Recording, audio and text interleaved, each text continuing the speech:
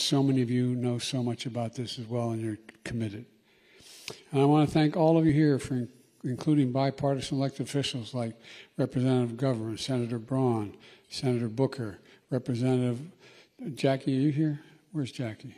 I didn't think she was going to be here. Event today, the president appeared to look around the room for an audience member, a member of Congress who passed away last month. He seemed to indicate she might be in the room. The president was, as you all know, you guys were watching today's event, a very important event on food insecurity. The president was naming the congressional champions on this issue and was acknowledging her incredible work. He had already planned to welcome the Congresswoman's family to the White House on Friday. There will be a bill signing in her honor this coming Friday.